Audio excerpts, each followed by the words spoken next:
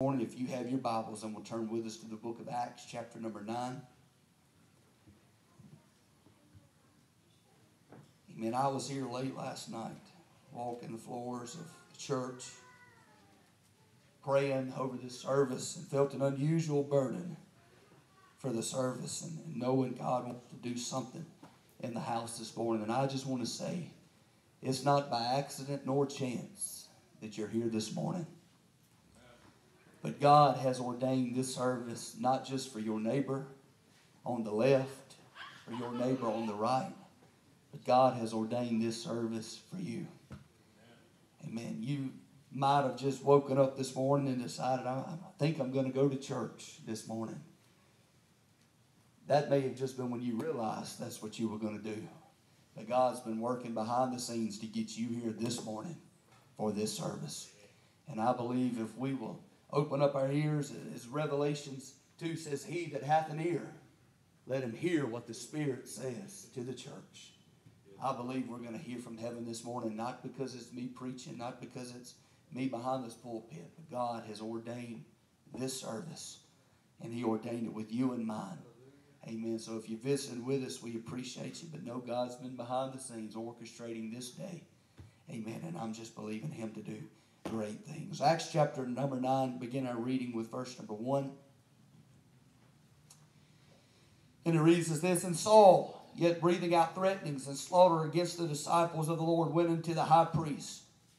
And he desired unto him letters to Damascus to the synagogues, that if he found any of this way, or Christians of this way, whether they be men or women, he might bring them bound unto Jerusalem. And as he journeyed, he came near Damascus, and suddenly there shined round about him a light from heaven. And he fell to the earth, and he heard a voice saying unto him, Saul, Saul, why persecutest thou me? And he said, Who art thou, Lord? And the Lord said, I am Jesus, whom thou persecutest. Is it hard for thee to kick against the pricks? And he, trembling and astonished, said, Lord, what wilt thou have me to do? And the Lord said unto him, Arise and go into the city, and it shall be told thee what thou must do. And the men which journeyed with him stood speechless, hearing a voice, but seeing no man. And Saul arose from the earth, and when his eyes were opened, he saw no man, but they led him by the hand and brought him unto Damascus. And he was there 3 days without sight, and neither did eat nor drink. And there was a certain disciple at Damascus by the name of Ananias. And to him said the Lord in a vision, Ananias. And he said, Behold, I am here, Lord. And the Lord said unto him, Arise and go into the street which is called Straight, and inquire in the house of Judas for one called Saul of Tarsus. For behold, he prayeth. And he had seen in a vision a man named Ananias come again, and putting his hand on him that he might receive his sight. Then Ananias answered, Lord, I have heard many things of this man, how much evil he hath done to thy saints at Jerusalem. He was saying, time out, Lord. He was saying the prayer of Jesus in Gethsemane, Lord, I don't want to drink of this cup. This is a bad dude, and I want nothing to do with him. I don't want to be the next notch on his belt of Christians that he has killed. I've heard many things of this man. Heard all of the evil that he's done. And he had the authority from the chief priest to bind all that call on thy name. But listen what the Lord said. The Lord said unto him, Go thy way, for he is a chosen vessel unto me, to bear my name before the Gentiles and kings and the children of Israel. For I will show him how great things he must suffer for my name's sake.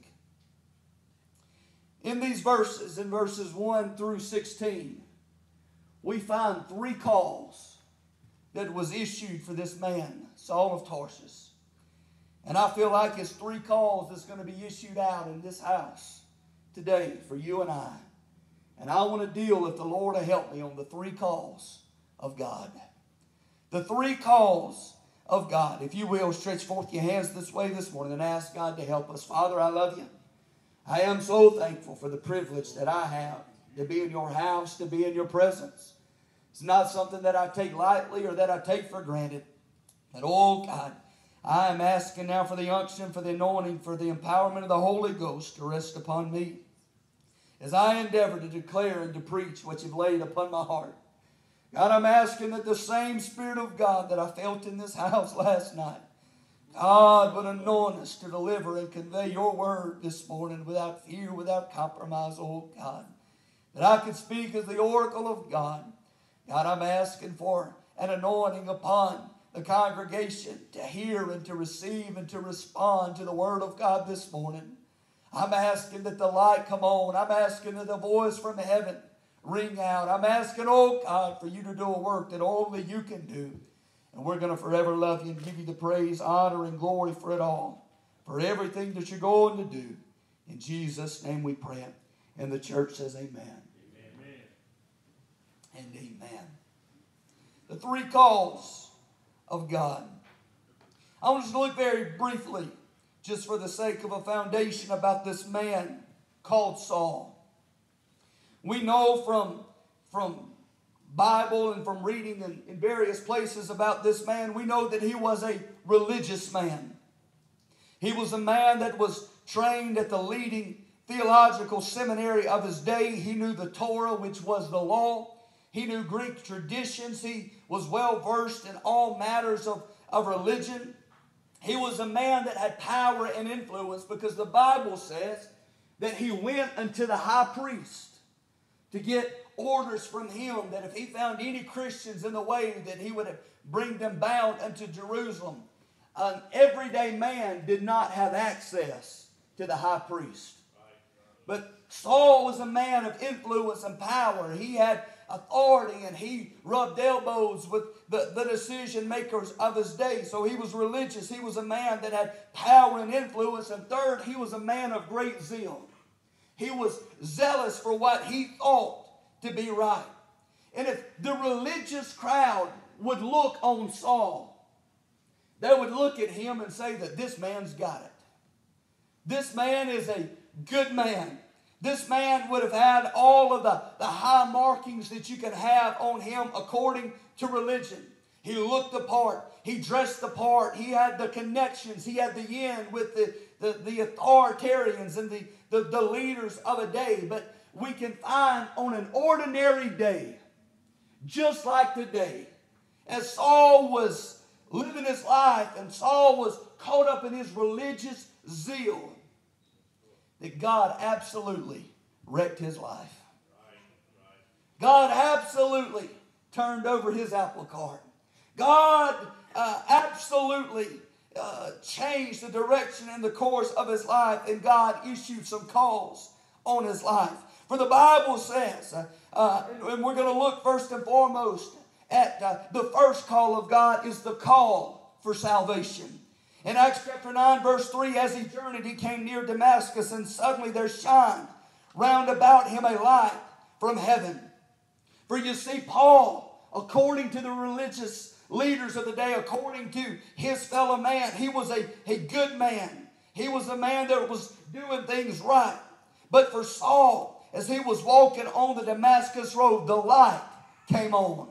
When the light of Christ shined round about him, physically he saw the holy light of the Lord Jesus Christ. And it was in that moment that the light began to shine, that he saw two things that he had never seen before. Number one, he saw the greatness of his sin. Yeah. While everybody else, the religious leaders of the day, said this is a good man. He had an A+ rating on the religious scale. You see, while man looked upon him and saw a good man, God looked on him and saw a man that needed to be saved. God saw a man in need of salvation. And it was in this moment that the light shined. And Saul saw the greatness of his sin. But he was also made to realize the greatness of God's salvation. God looked at a man and saw a sinner. Saw a man in need of saving. The light of Christ was illuminated and shined. And we see a very valuable lesson that it matters not what this world thinks or says about you. It only matters what God knows about you. Oh, come on now. It matters not what your fellow man says. What they see and what God sees can be two total different stories and two opposite ends of the spectrum. And it's only God's thoughts that matters. It's only His thoughts that carries weight. Amen. The light came on for Saul, and he saw the greatness of his sin. He saw, despite his religion, despite his connections, despite his influence, that he was a man on his way to hell. Despite what the high priest said about him, despite the endorsement that he carried on his life, when he saw the light of the Lord Jesus Christ, he was smitten in his heart with conviction. The light, amen, illuminated the greatness of the sin and the need for salvation. For us, we must have that light shine in our hearts and in upon our lives. Saul saw a physical light from heaven, but we must have a spiritual light that goes off inside of every one of our lives when we have the same experience. For us, we too have to have an encounter with the light of Christ, to where we see the greatness of our sin, but we're also made to realize the greatness of His salvation.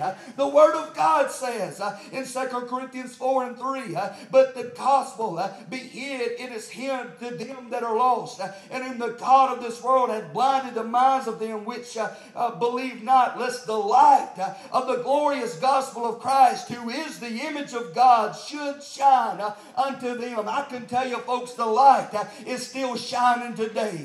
The light of the glorious gospel is still shining as bright today as it has ever been. And we must have an encounter with the light the same way Saul had an encounter with the light. For Saul, it was a physical light. But for us, it must be a spiritual light, to where the scales fall from our eyes and we see God in His holiness and His splendor and His majesty. And when that occurs, we're going to see us in the light of our unholiness and our unrighteousness. The Bible says our righteousness, which is as a filthy rags. You see, when this light of the glorious gospel shines and we see the righteousness of God, we're going to be acutely aware of how righteous He is and how unrighteous we are. And we're going to be face to face with the same decision that Saul of Tarsus had to make. You see, he saw the light. We're dealing with the call. But then he also heard the voice. As he saw the light, he fell to the earth, and he heard a voice saying unto Saul, Saul, why persecutest thou me? And he said, Who art thou, Lord? And he said, I am Jesus, whom thou persecutest. Is it hard for thee to kick against the pricks? The call, Saul's call, was made up of two things. It was made up of the light, and it was made up with a voice. The same must occur in our lives when we see the light of the glorious gospel for what it is, and we hear the voice of God for what He says.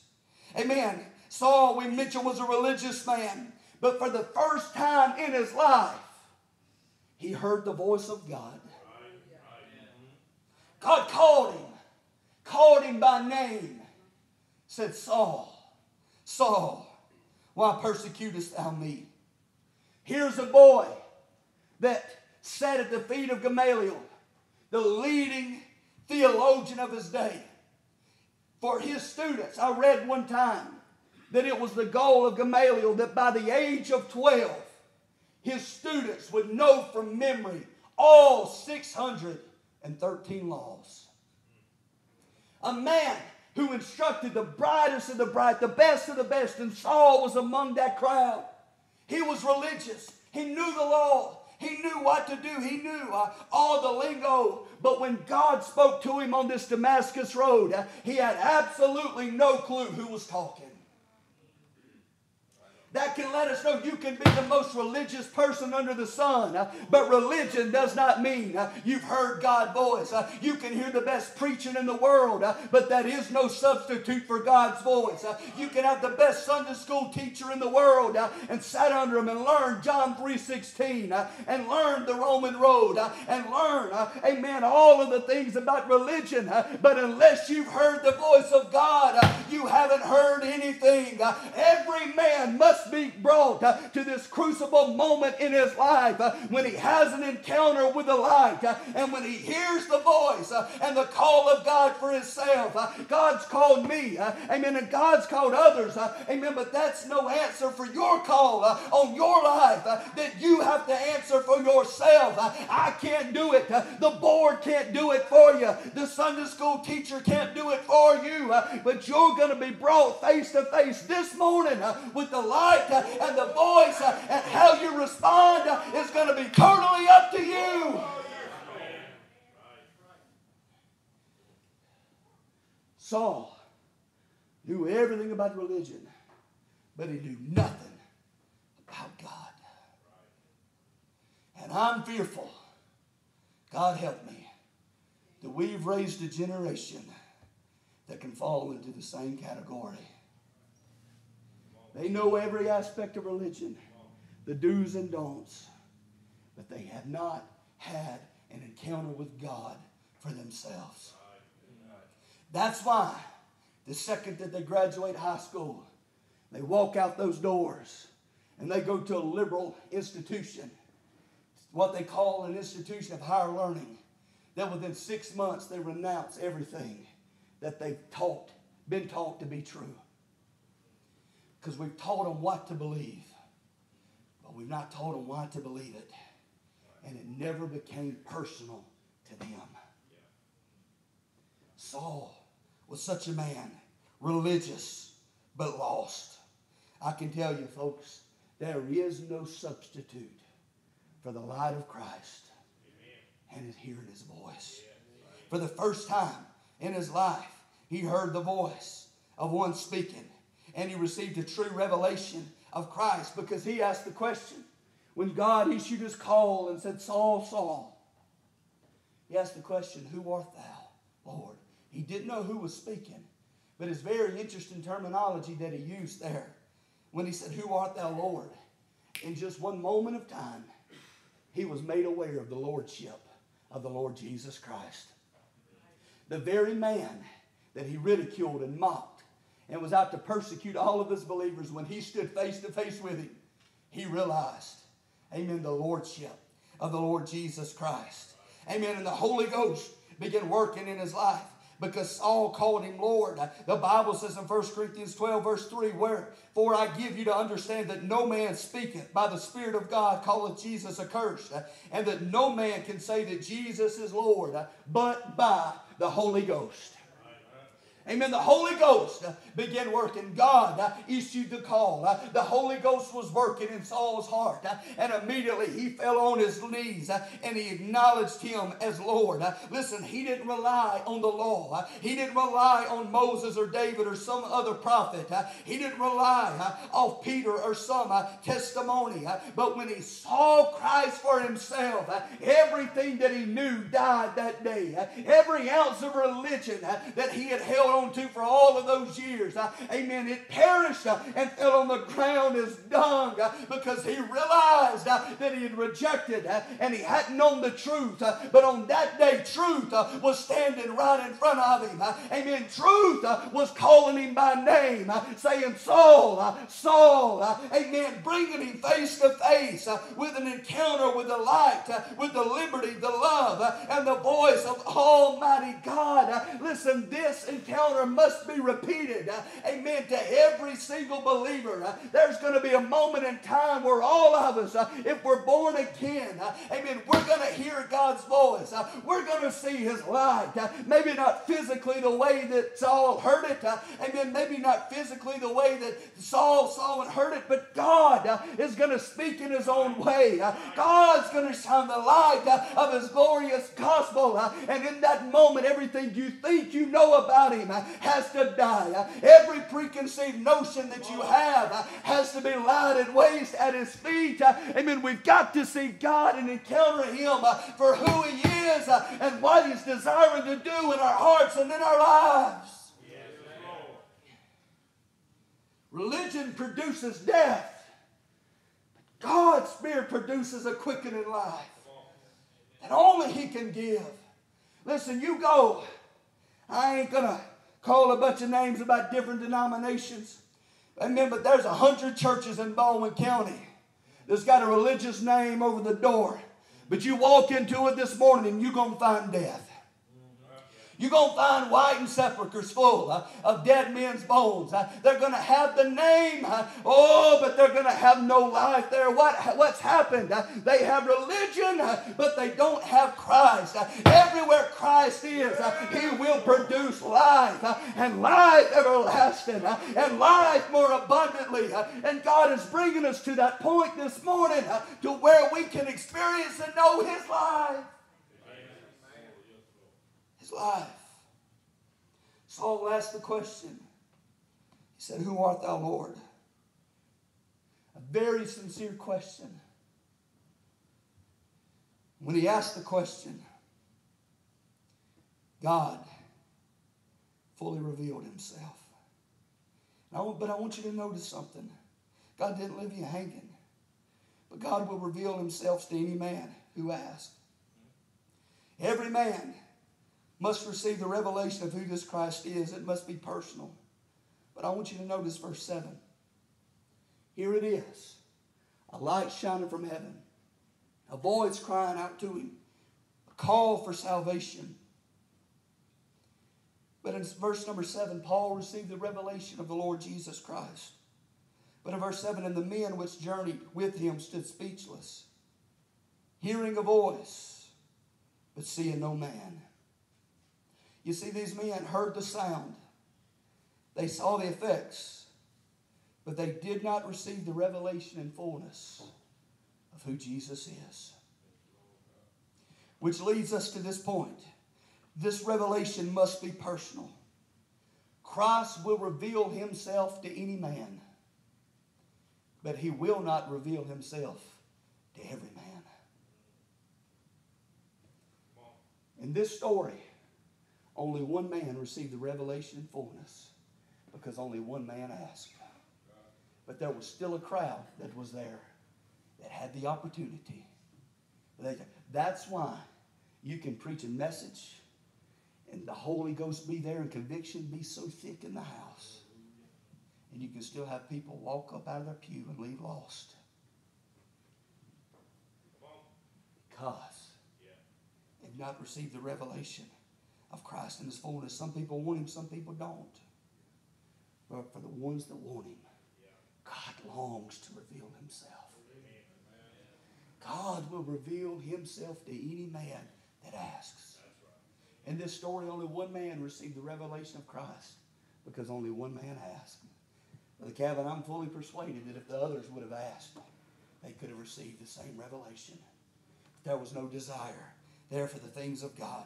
Out of this light, God called him. Saul and asked him the question, is it hard for thee to kick against the pricks? Now, word kick against the pricks there, the word picture in the Greek is like an ox pick, an ox goad. When you were plowing a field with an ox and you would pluck him in the side with that ox goad to get him to steer in the right direction. Said, Saul, Saul, I've had my goad out. I've been trying to get you to turn around. Where were the pricks of conviction? I don't know. The Bible doesn't tell us. Was it at the feet of the stoning of Stephen that he was there that God began dealing with his heart? Was it some of the Christians that he was having persecuted and delivered into jail and to be in prison? Was it then that God was convicting his heart? I don't know. But to this point, Saul had been rejected. Saul had been overriding the pricks of conviction that was in his heart, that God was trying to use. But I want you to notice something. God did not give up on Saul. Even though at some point conviction had been there and Saul had overridden it, God did not give up on him, but God kept convicting him. God kept pricking his heart with conviction. And at this moment in time, the pricks was more than he can bear. Oh, we see the long suffering and the mercy of God as God was dealing with his heart and dealing with his life. Amen. God, amen, did not give up on Saul. And can I tell you, to this point this morning, God has not given up on you. You might have felt pricks of conviction for months on end, but you've overridden it. Now's not the time. Now's not the opportunity. Like Agrippa, I'm going to wait for a more convenient season. Can I tell you, this morning is the convenient season. You might have overridden conviction last week. You might have overridden conviction yesterday, but today God is back. I can't speak for tomorrow. I don't know. But right now, today, God, by his Spirit, is dealing with hearts and lives. And the same way he called out to Saul by name, God's calling out your name. Amen. Saying, you, amen. Why is it hard for you to kick against the pricks? I'm back. I'm not letting you go. Submit, surrender, and you'll see my salvation in its fullness. Man, why anybody would want to reject the conviction of God, I don't know. Because it's the most blessed thing a man can receive. Because if you're feeling conviction, that lets you know God is not finished with you yet. God loves you enough to convict you. God loves you enough to convert you. I'm going to say that again. If God loves you enough to convict you, God loves you enough to convert you. Listen, I believe in a whosoever will, salvation, let him come. But I heard one preacher say, and it stuck with me. He said, while I believe in a whosoever, I don't believe in a whensoever. You better come when God's convicting you. You better come when God is dealing with you. Amen, because we're not promised another day of conviction. We're not promised another day with God dealing with your heart and with your life. I remember I can vouch for that my own self. Amen. Being a boy.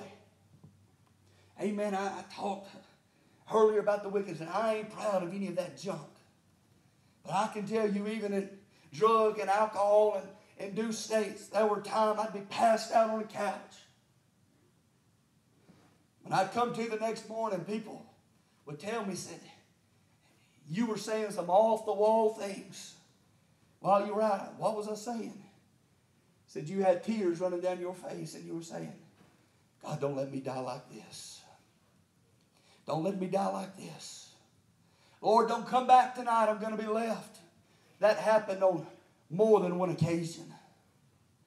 You see, but even during that time, Brother Daniel, I went a long time without feeling conviction.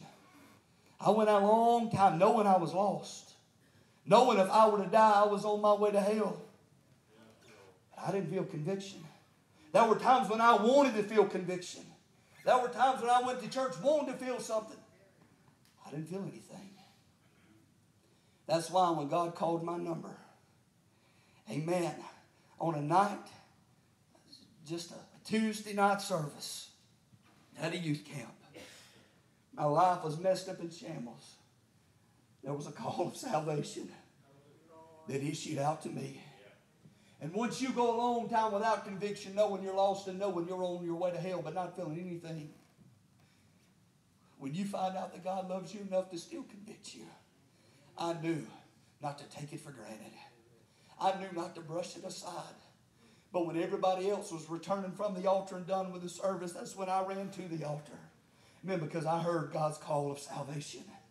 I heard the call of God on my life. And he spoke to me very plainly, called me by my name, and said, Corey said, I will never deal with you on this fashion again. Now, I can't answer that as a 16-year-old.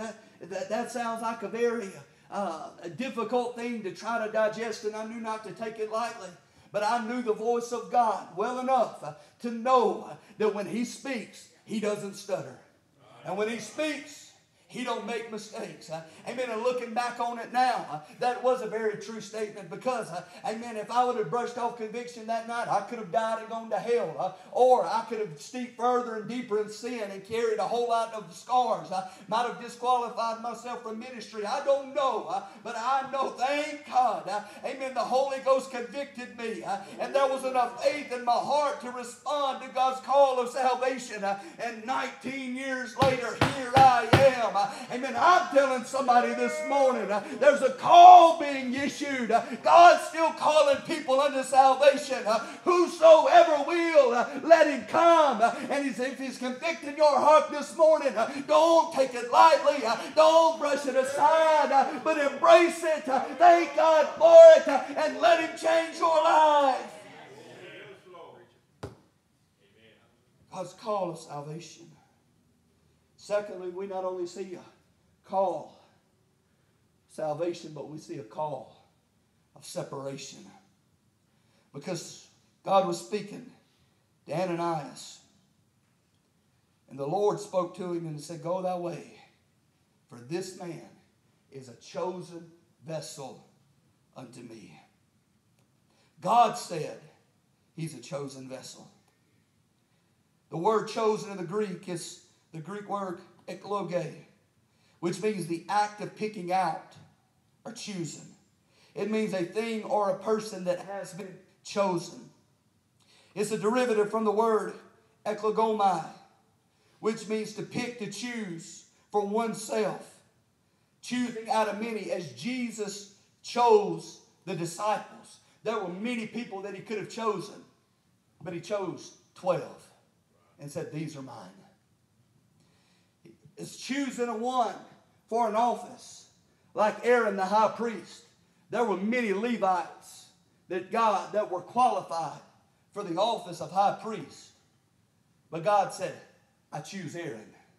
I pick Aaron out of the crowd. He is going to be my person. David, there were many people that God could have picked to be king. As a matter of fact, there were 11 other brothers that were more qualified than David, that looked the part, that acted the part. But God said, none of them are it. He picked David out of the 12 and said, this is my man. He's going to be king over my people. That is exactly what God did with Saul. He chose Saul out of the crowd. You see, we have a church phrase for that. It's called sanctification. It's called to be chosen. It's called to be selected. It's called to be picked out. This is what sanctification is. God's call to sanctification among the believers is just as real as God's call to salvation for the lost. When we are to separate ourselves, and I know you start dealing with sanctification. I've been preaching this long enough. Folks start getting tense and squirming around in the pews a little bit. Heart rate gets to beating and elevating. And let me just go ahead and address the elephant in the room when it comes to sanctification. In sanctification, you've got two extremes on the opposite end of the spectrum. You've got one that nothing is wrong, everything's covered in grace, and sanctification is just an archaic church word that we don't deal with anymore. Then on the opposite end of the spectrum, you've got those that in their zeal, amen, they have made extremes out of sanctification and made it a rule book that they themselves cannot follow. And they preach a bunch of junk that they can't even live themselves. And it gives sanctification a bad name. That by their rule book, ain't nobody going to make it in the city. I got that's right and 3 chuckles. Amen. I can tell you both ends of the spectrum are wrong. So let's go ahead and address the elephant in the room. Amen. When it comes to sanctification, if you're looking on either end of the spectrum, you're focusing on the wrong thing. When it comes to sanctification, you focus on the one rule book that matters, and that is the Bible. You focus on the one person that matters, not a matter of man, but the one man, Jesus. He is going to lead you and guide you into all truth, and you don't have to worry about pleasing anybody on either end of the spectrum. When you follow after Christ, you're going to walk like Christ. Christ. You're going to talk like Christ. Amen. When you get full of the Holy Ghost, amen, you're going to live in the Spirit. You're going to dwell in the Spirit. And sanctification is going to take care of itself. But I can tell you, there is still a call. That is a call upon every believer to come out from among the world and be ye separate. What is the separation? It's Christ in us. Oh, hallelujah. It's Christ alive in us. That is the separating and the distinguishing factor of us and between us and the world. And it is a message that still must be preached. God still demands sanctification and separation in His church. How do I do it? How do I get sanctified? You get in the book and you follow Christ. If there's any question marks, He's going to take care of every question mark. You don't have to look to a man because man can fall. And you don't have to walk around loosey-goosey with no convictions either. Amen, because I can tell you God ain't in that. Get in the book. Find out what God wants for you. And live it out in shoe leather every day of your life. And say, I'm going to be separate. I'm going to be different. It was separation that distinguished the 3 Hebrew boys and Daniel. While everybody else was eating meat offered unto idols. Eating filet mignons and ribeyes and lobster tails. They said, we want none of that. We're going to be separate. We're going to be different. And what happened? God honored that separation. God honored that separation. When you come out from among the world and you're different, honey, God will honor it 1,000 out of 1,000 times. Amen. There's never been anything that you've laid down for the cause of Christ that God didn't honor. There's never been anything that Christ has told you to pick up and you pick up and He hadn't honored and had respect into it. Amen. Separation. Listen, we are to separate ourselves for Christ. Listen, September the 28th, we'll make 10 years. I stood in front of a church and I made a vow, not only to my beautiful bride, but to the preacher, to the congregation, and to God. I made a vow of separation. When I said, I'm availing myself to you and everybody else is out of the equation. 10 years later, in September, I've been true to that vow. I hadn't had any side chicks. I hadn't had any girlfriends on the side. She'd kill me if I did. But there's power and consecration in that vow. Number one, because I love her, I don't want anybody else.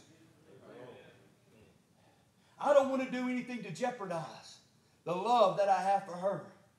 The respect that I have for those 2 babies.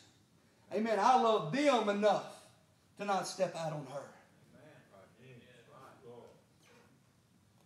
And if we take that vow as sacred and holy before God, how much more should our vow with God be taken in the same regard? We shouldn't be committing adultery with every whoredom that comes down the pike in the world. We should be separate unto God. We should live sanctified and holy lives. Lord, I'm separating myself from the world, but I'm separating myself unto you. There is still a call for separation in this world.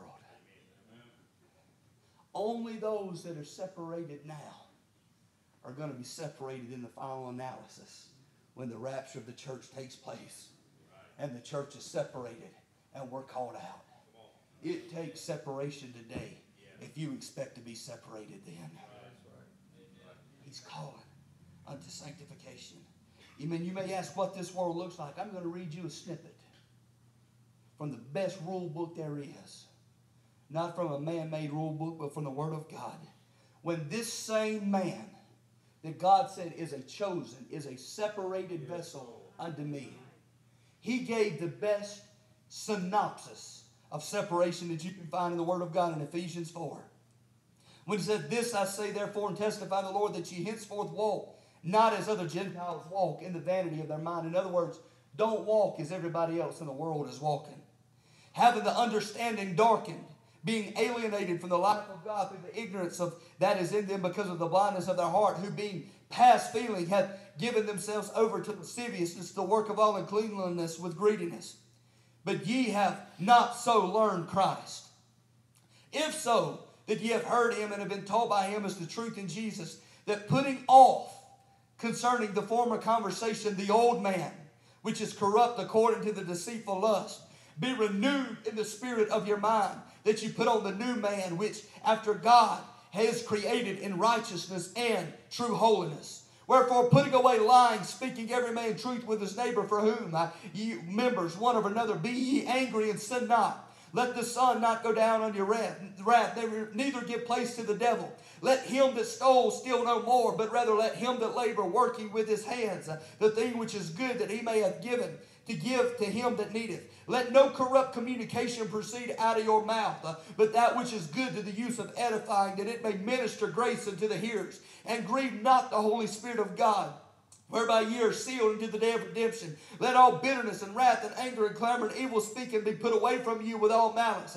Be ye kind one to another, tenderhearted, forgiving one another, even as God, for Christ's sake, hath forgiven you. Listen, if you commit yourselves to fulfilling every command of God in this scripture as it opposes to sanctification, you don't have time for any of man's legalism.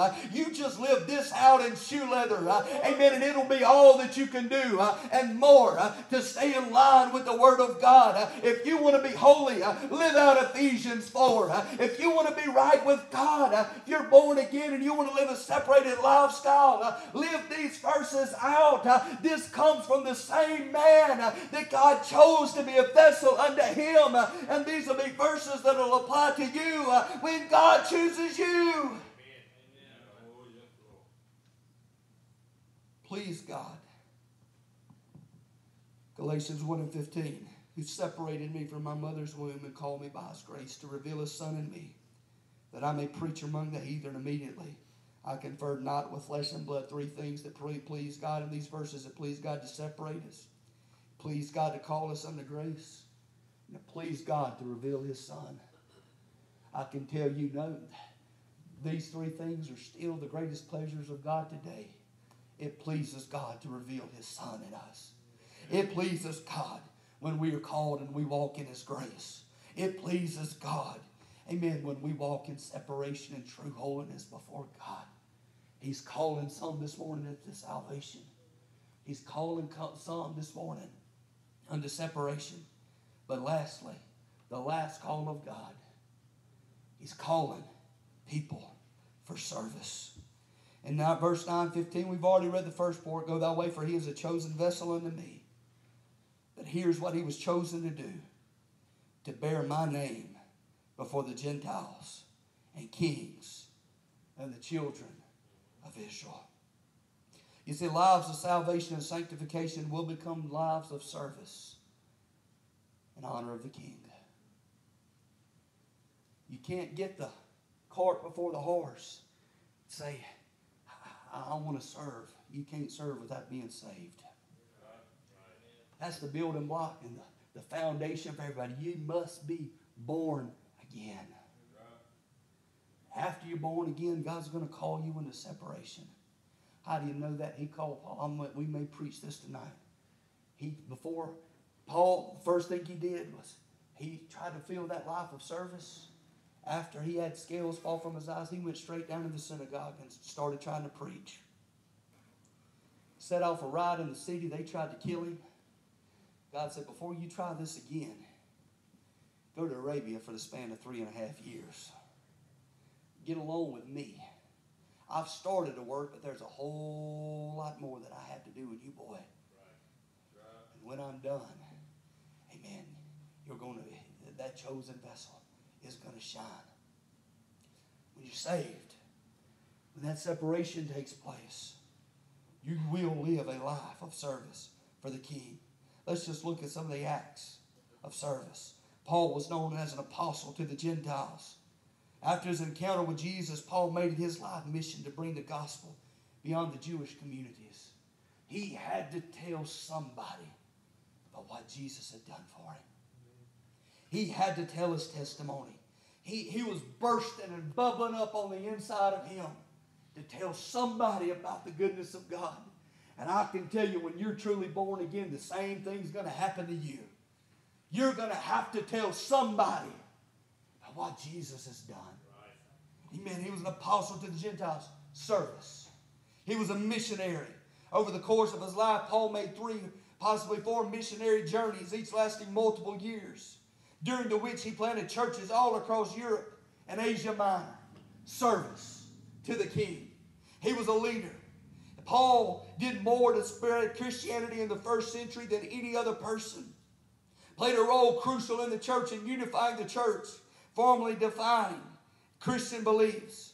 He was one that wrought miracles. He would lay hands on people. The Holy Ghost would move in him and move through him and flow out of him. Divine miracles and encounters would take place. Drove out spirits, healed the sick, raised somebody from the dead. He lived a life beyond himself, a life of service to the King. He was an author. As a matter of fact, 13 books that you read in the collective book called the Bible was authored by this man. It was written as he was a holy man of old, inspired by the Holy Ghost. His life was given as service for the church.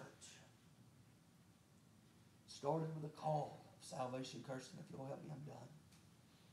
Call of salvation, call of separation, and a call of service. I can tell you without fail, I'm going to give an altar call that's going to hit every single person in this room. I'm going to bat 1,000, because I can confidently say that these are 3 calls that are being issued this morning to everybody in this house. If you're here and you're lost, God's calling you unto salvation. The light of His glorious gospel is shining. His voice is calling out from heaven the same way He called Saul, Saul. He's calling out your name. He's calling out your name. Amen. You may say on the outside everything looks good. But when you see the light of the Lord Jesus Christ, you know within yourself that heart knows better than anybody on the outside. God's issuing that call out today. It's time to come home. Saul, you've been kicking against the pricks, but I'm going to keep pricking you until you give in. That day on the Damascus Road, amen, it all come to fruition. The conviction, the light, the voice. And that day a man's life was forever changed. God wants to change somebody's life. And by the way, this morning, if you're here and you are saved, God's calling us unto sanctification, unto separation. It matters not whether you've been saved 5 minutes or whether you've been saved 55 years. That call never stops. Never stops. To continue. It's one thing to separate yourself, but it's something to continue living that life of separation. Because if we're not careful, the later we get in this game, the things that we lay down, if we're not careful, we'll begin to pick them back up. So we must continue walking, amen, in the light of this gospel. Continue conformity to Christ by the working of the Holy Ghost to conform us in the nature and the image of Christ. God is continuing that call this morning. And He's calling us into lives of service for the King. From the youngest to the oldest, there's something you can do for the kingdom of God. There's things that you can do for the kingdom that I never can. There's things that I'll do for the kingdom that you never will. That's why we are part of the collective body of the Christ. And the number one mission of that body must be service to the King. As He speaks, we obey. As He speaks, as He commands, we carry it out. Amen. In faithfulness to that call and that commission. This morning, God's calling. 3 distinct and undeniable calls upon the life of Saul. 3 distinct and undeniable calls unto each and every one of us today. Amen. If you'll stand with me all over the building, I'm done. Amen. If you're here this morning and you say, I'm lost. I'm lost. And I need God's calling my name. God's been convicting me right now. My heart's racing out of my chest. I know God's dealing with me this morning. And I'm ready to surrender. I'm ready to submit. I'm ready for God to change who I am from Saul to Paul. I'm ready for God to change everything about me. I'm sick of where I am. I'm sick of the failure that my life has become. I'm sick of everything that I try to do. Just slips right through my hands. God's calling out to you this morning. Right where you are, all heads bowed. All hearts are praying. If you'll say, that's me. This morning, just very quickly, we're about to change the order. Very quickly, I'm lost this morning, preacher. I need to be saved. God sees that hand. God sees this hand. You're not alone in what you're feeling. You're not alone where you are. Very quickly. There's more. God sees and God knows. We're not going to beleaguer. We're not going to drag this out. Amen. But you hear, I need to be saved this morning quickly. Slip up your hand. Hallelujah. There's some that's here this morning. God's going to save. God's going to do a work. Amen. If you're here this morning and you are saved, amen, this altar call should be 100% of the rest of you. Amen. God's calling you into a deeper walk. God's calling you into a deeper level of separation. God's calling you into service. Amen. Why don't you that raised your hand and those, the rest of you, slip out of your pew and meet God in the altar this morning. Amen. Meet Him here this morning. Come on to the altar this morning. Hallelujah.